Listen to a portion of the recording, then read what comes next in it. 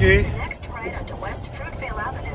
Gonna take a drive today. It's still raining. I'm starting to feel better. Continue I've on been West sick. Fruitvale Avenue for 1 mile. And trying out my heads-up display, which I can't show you right now because my head is the only thing that's up on that display. So I had to find an app for it that would reverse the image to project it, but it looks like it works pretty good. It's just trying to find maps on it, so I'm just using the tablet that's on the dash. I'm in Roxanne.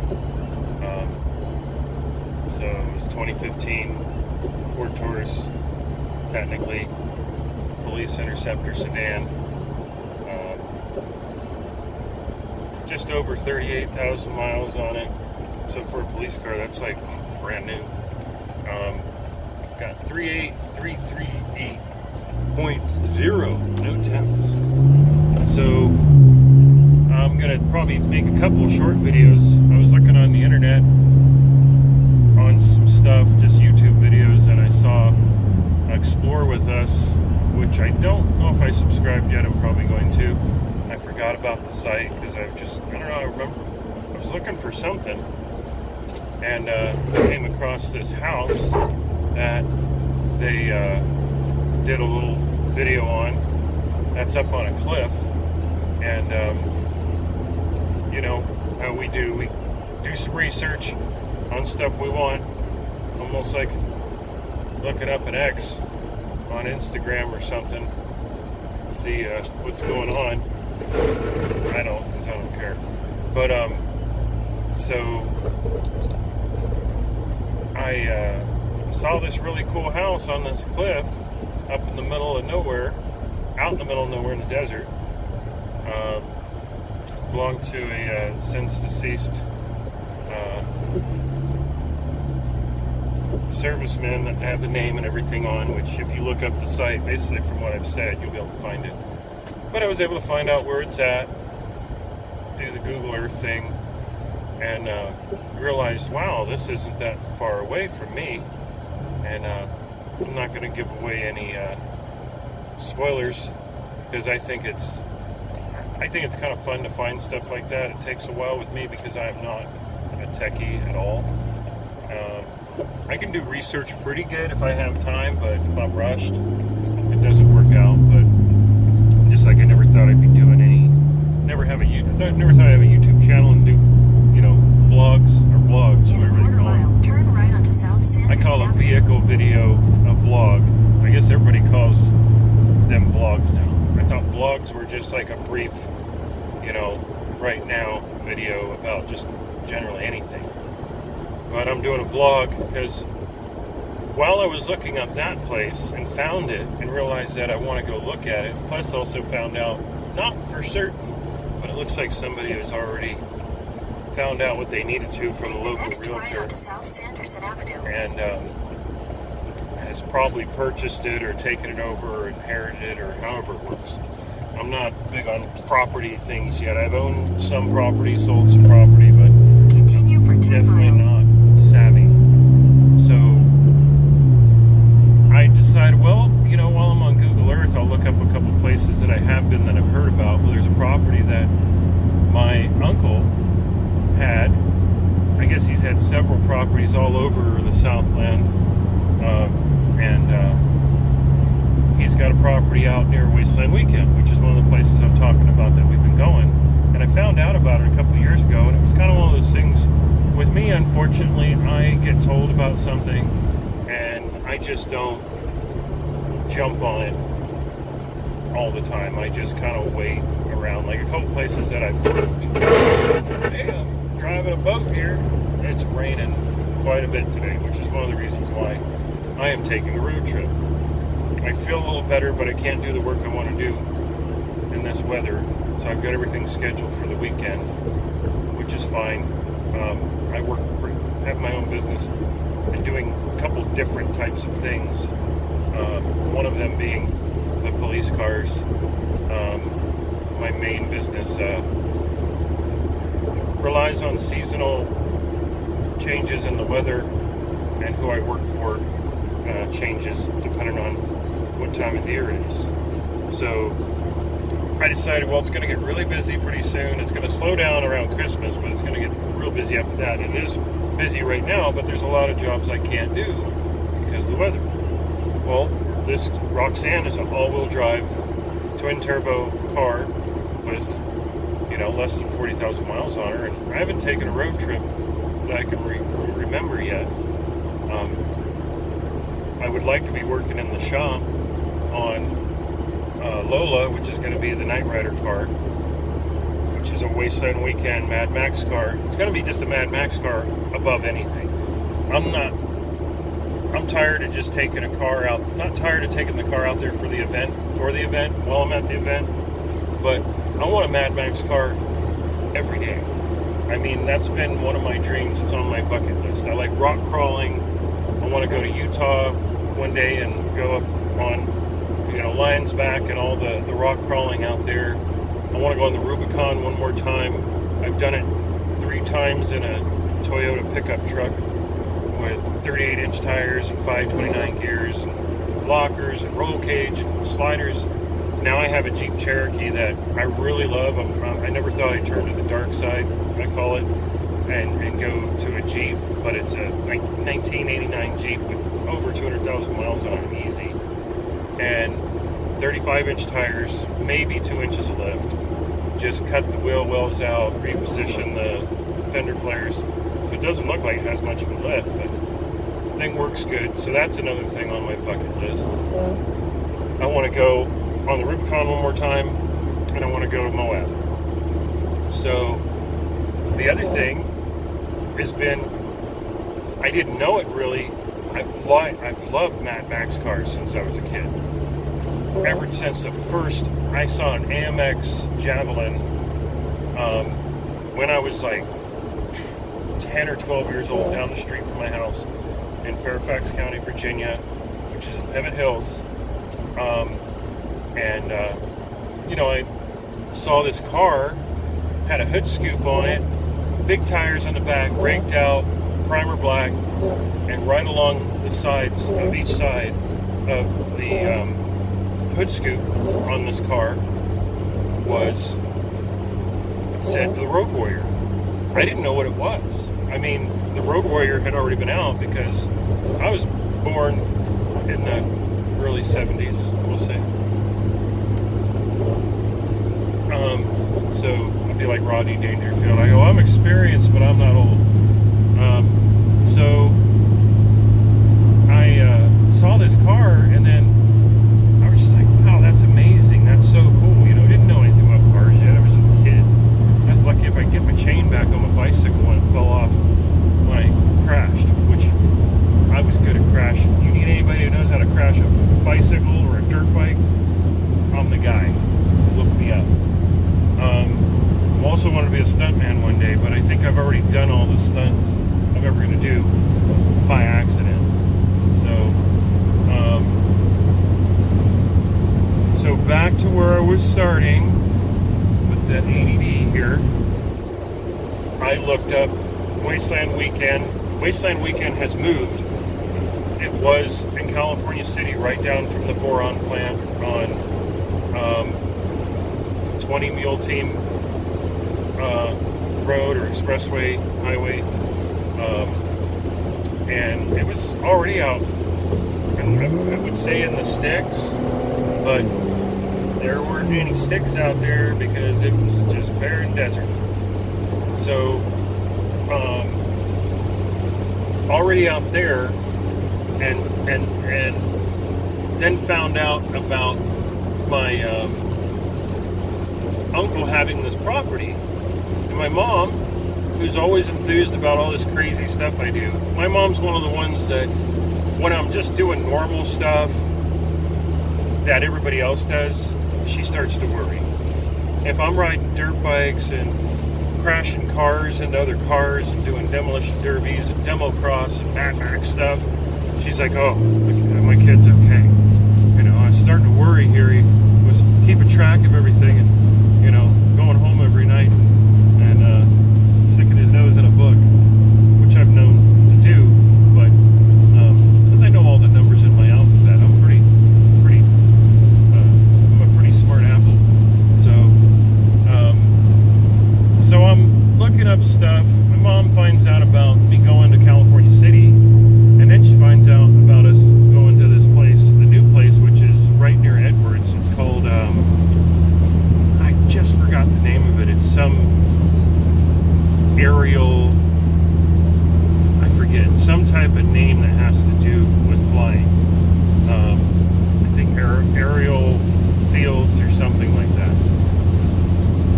I think my mom either brought it up at that time or she brought it up again, because this last year was the first year since I've been going to Wasteland Weekend I couldn't go. I was super sick. I have crazy allergies and some other psychological problems. No, that doesn't have anything to do with it. No, I was physically sick. And so me and my buddy couldn't go, and I'd given him a car I couldn't finish because I was sick and I didn't have the resources to do it because I missed a lot of work. Got bitten by a dog at a job while I was sick, while I was on a bunch of really heavy duty like prednisone and stuff I can't even pronounce for what I've got going on, which was more than what I needed to be on, what I have going on. Here's a good drinking game. Whenever I say on, you drink a shot. You'll be messed up before the end of this video. So I'm just at the point now where I'm finding out where this property is that belonged to my uncle who has passed on, going on probably 12, 15 years now. And my mom had sent me the GPS coordinates. My smartphone is just full of so many random snapshots and pictures and everything. So I just was looking through there and I'm like, hey, you know, I wonder where this place is that my mom told me about. So I looked it up. It's 17 miles from where Wasteland Weekend is. And my mom is just like, well, you know, we've been paying the property tax on it and it's in the family's name. So maybe one of these times you can go out there and take a look at it. And I'm like, yeah, okay, well, I'm so wrapped up in going to Wasteland Weekend that nothing else matters. Just stuff doesn't exist. I'm just tunnel vision. So, with that being said, I'm looking at this really cool house on a cliff, find out where it's at, decide, hey, me and my buddy need to take a road trip out here, because if we could get this place and it's in something that rhymes with another state, I thought I was going to tell you where that cliff house was, didn't you? Because I don't want a bunch of people going there and bothering the people who own it if they do own it. And I'm going to look at it first. But anyways, I told them, I actually texted or messaged somebody who says they have, their parents have the property now. And I said, well, I was going to go out there this week and look at it, but I'm not going to bother you guys. Well, I decided it's pouring down rain, and this place they're trying to renovate, they're not going to be doing it in the rain there if it's raining, which it doesn't appear to be raining in California City, which isn't where that house is. I'm just saying where I'm going. But if I were to go to where this cliff house is, this would be a good day, because it might be people who are coming from where I'm at and going there, and the weather is really horrible, or the weather might be horrible there. Part of the house, the roof is missing, so I know they've had some high winds there, because in the video I could see parts of the roof of the house in the video laying down in a ravine off the cliff.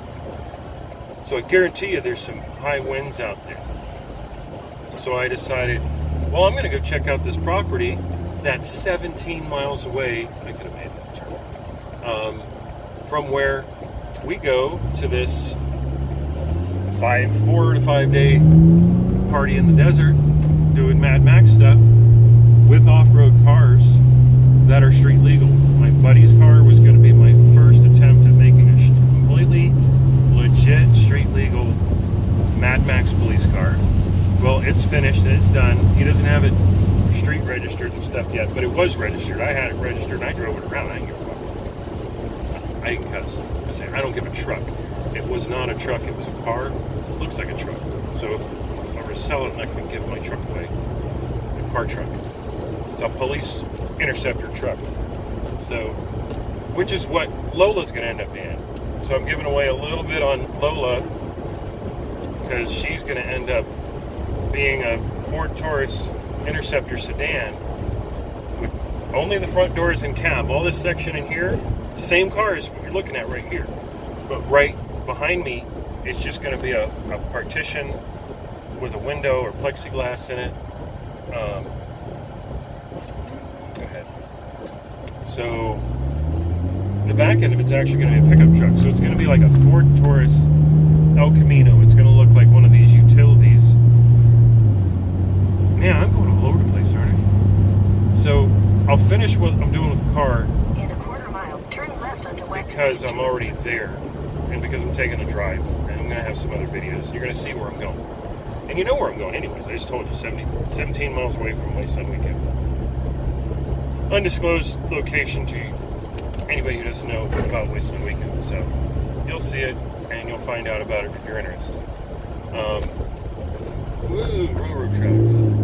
So turn left onto West 5th Street.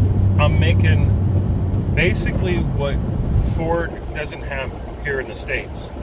They have them in Australia. They're called utes. They don't call them just sport utilities there or SUVs. They just call them utes. So take the next left it onto West 6th appears that Street. they have what looks like a Ranchero in Australia. And the front of it looks like a Taurus or maybe a Fusion or something. And the back of it is a pickup truck. So it's like a Ranchero / El Camino thing. In a quarter mile, keep right at the fork. John Blue GT, I think his site is. I'm sorry. I'm making a list. I'm going to check it twice when I start saying these guys' channels right. He was talking about Ford possibly, since they're getting out of the sedan market altogether, as in four-door sedan, but supposedly they're going to come out with supposedly they're going to come out with a four-door Mustang possibly, and with Lola, which is one of these 2015 Ford Taurus Police Interceptors. I'm taking parts off of Lola so that I can sell the parts that are good and use some of the parts on Roxanne, because Lola's just going to be a stripped down fuel injected suicide machine. Continue on I-10 West for 16 miles. I'm going to be able to go 16. There is some raging traffic, rain, and accidents. My buddy told me he was supposed to go with me and be my co-pilot, but he just worked all night, and all he'd probably end up doing is sawing logs next to me in the passenger seat, which would be fine. But I'm basically, what I'm doing with the car is I'm going to make it kind of like a Mustang, Ranchero, Taurus, because it's going to be the best of all three worlds. It's going to be an all-wheel drive, twin turbo. It's going to be pushing 400 horsepower when I'm done, which isn't pushing it that much because it's already like 380 horsepower. That car actually has about 70,000 miles, so still, for a police interceptor, that's not bad. They usually retire them at about 100. Now I've seen lately with the Interceptor utilities and the Tauruses, I've seen them on auction sites from the departments finally being retired after like 150, 160,000 miles. So either their expectations are higher or the actual longevity of the car has proved better, or maybe just Ford has promised them, hey, this is what you can get out of them, or maybe just money's tight and they've decided to up the ante on the limited amount of time that used to be 100,000 miles that they could expect to get reasonable, reliable serviceability life out of an emergency vehicle. So I've got 3 of these Ford Taurus Police Interceptors, and one of them is going to end up probably being strictly 4 parts, which is 2014. It's from Atlanta, Georgia, and I've been slowly just taking parts off. I was trying to sell it online, but people want a perfect car that runs and drives and smogs. The car's been in a wreck. That's why I got it. I got it cheap. I've used a ton of stuff on it, off of it already.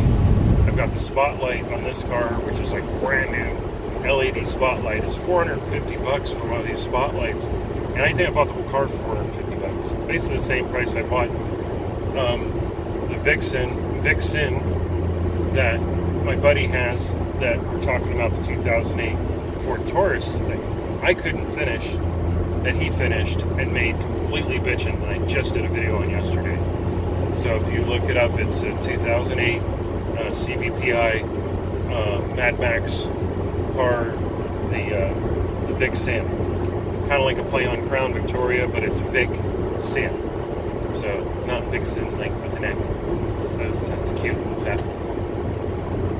I do that too well. So I'm on my way out to a place that's 17 some odd miles away from Wasteland Weekend. I'm in the process of building a car that's a Taurus Ranchero Mustang. So it's not going to be a four-door anymore because I'm actually pulling the rear doors off because one of the rear doors is in perfect shape and I can sell it for a decent amount of money. I'm actually using the parts I'm taking off the car to finance the build of the car. So that is the premise with Wasteland Weekend building a car. Try to build a car with no money, or the money you spend maybe get back out of what the car doesn't need to be a post-apocalyptic, Mad Max vehicle. So I'm going to try and see if that works. Because I've gotten so many parts off that car that I put on here, and it's going to be super easy to sell the rear seat, rear door panels, rear carpet kit from one of these cars, because when somebody buys a police car, 50 to 75% of the time when you get a police car that's been decommissioned, you're actually buying it from either the department or somebody who got it from the department to sell it, like an auction site, or actually a real auction where you go to and blah, blah, blah, blah, blah, which I can't handle going to an actual auction. I just do it online with proxy bid. But the car is not going to have the back doors. I'm going to reskin the car all the way back. I might even try and find a beat-up Mustang and put the rear quarter panels from a Mustang, because I'm just going to have the front doors, the interior of the front, the whole interior right here in the cockpit, we'll call it, is going to be completely just gauges and tablets and readouts. What the fuck are you looking at, dude? You got... No, I don't think so. Try coming over. So, when it comes down to it, oh yeah, you don't look over here. I love when people see these cars, especially that says police on the back of it. It's not my fault. The stickers are gone, but the images are left. And it says Police Interceptor on it. It's the brand the car is. And I said this before in videos, people really love to like taunt police cars that aren't police cars anymore, because they almost feel like, screwing with your dad when he's sick and old just to mess with him. But it's really sadistic the way they do it, because like my dad, when he was older, he could still kick my ass. But if you met like a ex-wrestler or an ex-boxer and they're all washed up and maybe you never liked them, you can say, oh, I can kick this guy's ass now, I think that's what the whole idea of it is. It's like there's people that really hate authority, especially these days. There are people, these freaking snowflakes, or I like to call them, the cussing I try to avoid, but shit flakes. Because they want all the shit that people worked for back in the day, and I'm going to sound like my dad here. They want all this shit that we had to work for and sweat and just hope that it would work out to get. And but they don't want to do anything for it because they know how to get past the effort. They're like, I expect these things. These things are available, and I want them, and I want them now. So that's what I run into with these people that don't like authority. They don't want to be told what to do. They don't want to be told when to do it.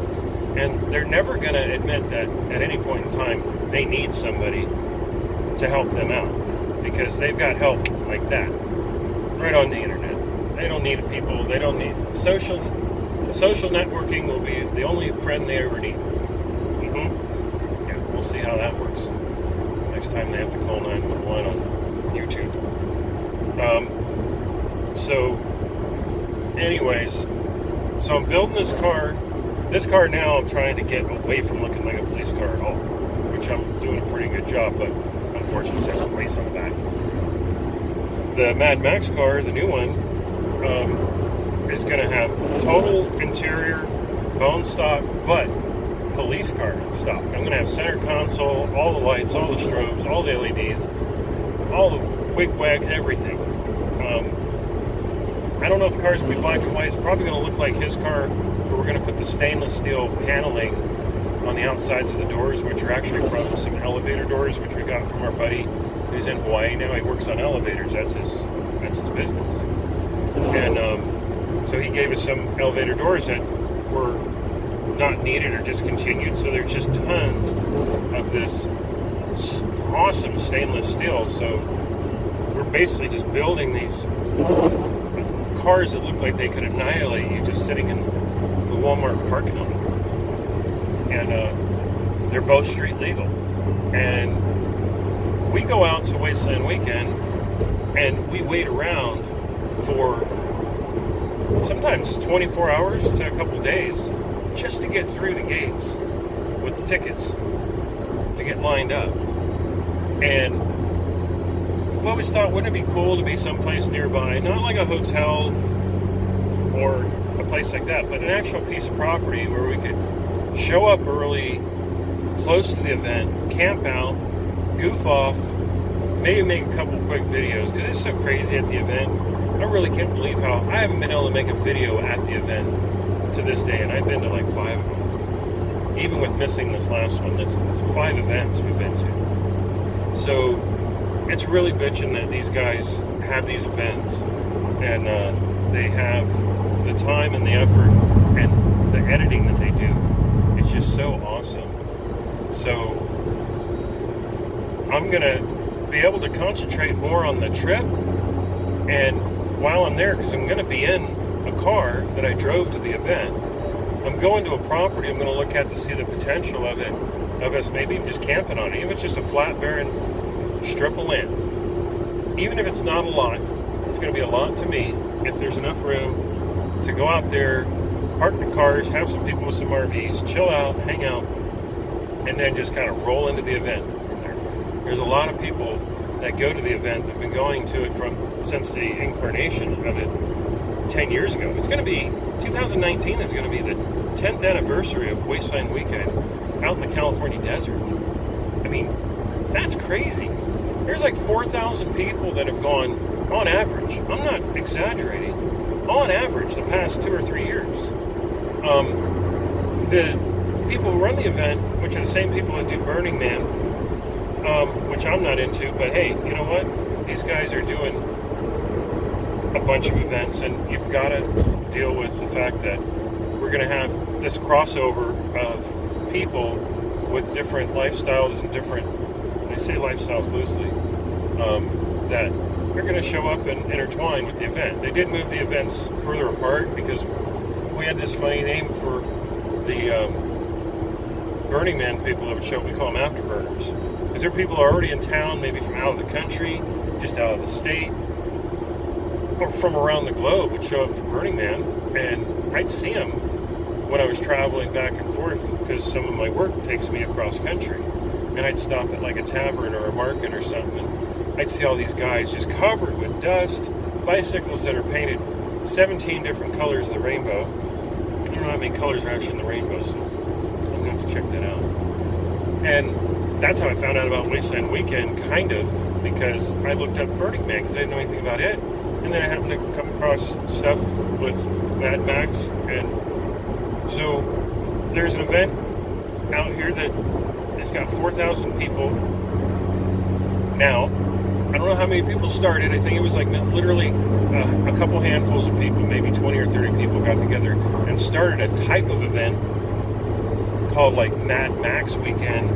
Not even, I didn't think it was in California, but they were just making videos and hauling ass down barren parts of the desert and highways that weren't heavily congested. And I think the Highway Patrol just saw a bunch of influx of these people taking these gnarly cars dressed up in all this body armor and stuff. There are a lot of military vehicles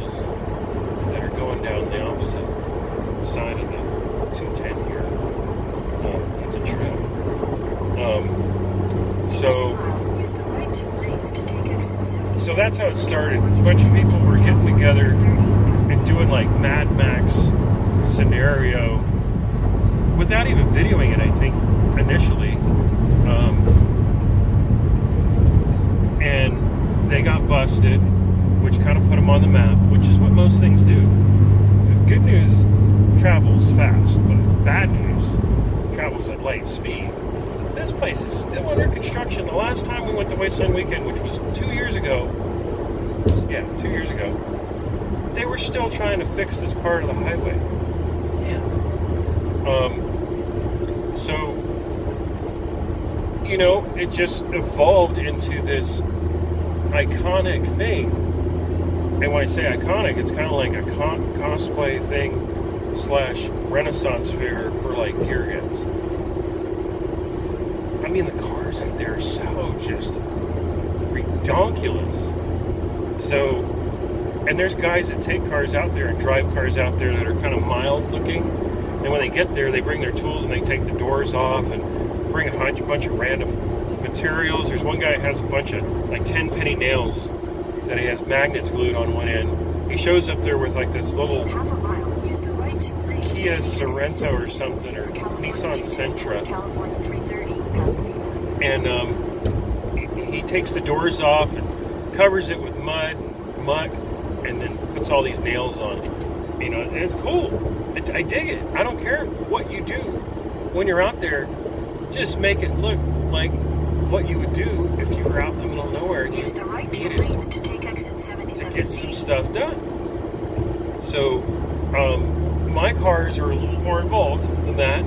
I wouldn't say they're the cream of the crop out there, but they're pretty damn close from just my perspective and what I've been told. Say no more, say no more. But yeah, I want to be able to drive a car out there completely in character, do the event, maybe stop at my property on the way there, the property. I don't want to be ostentatious about it, except for my property, the family's property, whatever we're going to do with it.